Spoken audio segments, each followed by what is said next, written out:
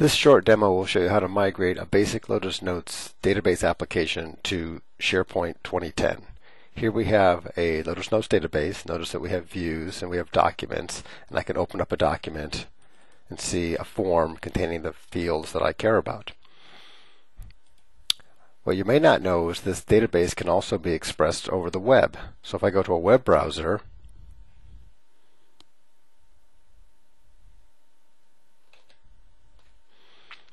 I can see the same database by just simply putting into a browser the name of the server, the name of the database, the name of the view that I want to see, and then question mark open view. So this now gives me the same data, and again I can click on a document and I can see a representation of that document in the browser.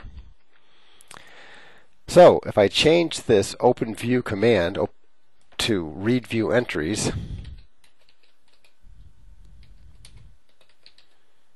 and this is a built-in command in your Domino server, I now actually get an XML stream of the same data from my document with our values in it. This is a subset of the data because paging is built in, so I need to actually tell the Domino server that I don't just want one page worth, I actually want all the data. So I can do that by adding the parameter ampersand count equals -1. I now will give all the values in this database up to what the server default setting is. The server has a maximum setting of 1,000 documents.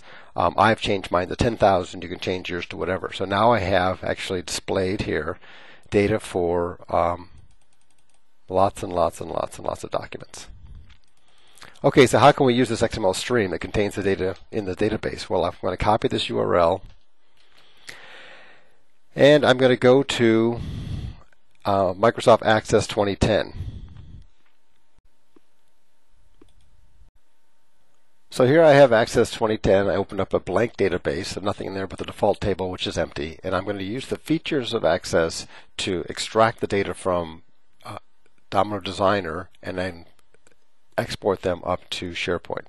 So the first thing I want to do is go to External Data and then XML File. That's my import option. And here I'm going to put in my XML source, which is our Domino database. When I say OK, Access is going to call that URL, read in that XML stream, and display some options for me.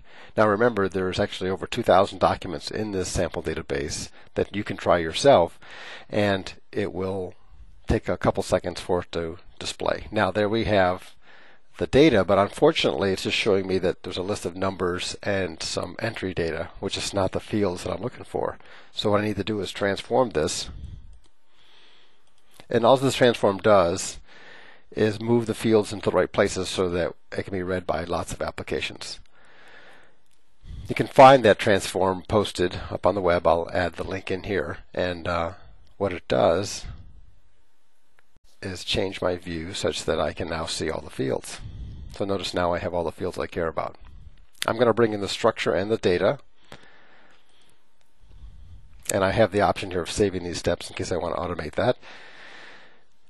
And what has happened is we've actually created a new view here with all our data. We're now in a relational store, and I can do nice things like reporting, or I can add data types to my fields and so on, find bad data.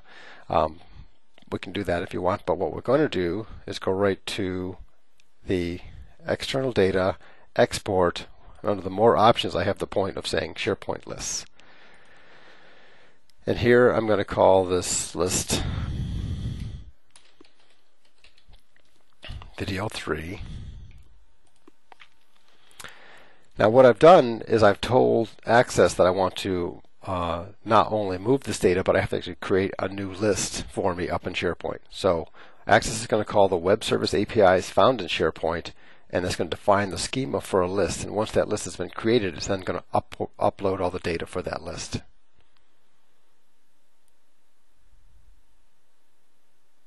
And remember, there's, again, 2,000 or so documents.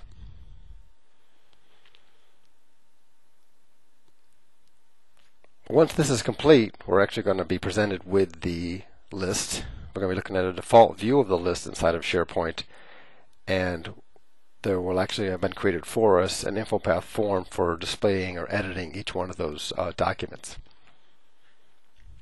So when it opens up, I'm going to actually edit the view a little bit so it looks a little nicer, and then show you some of the features. And okay, so here we have our brand new list and all our data in there, and there is quite a bit of data in here.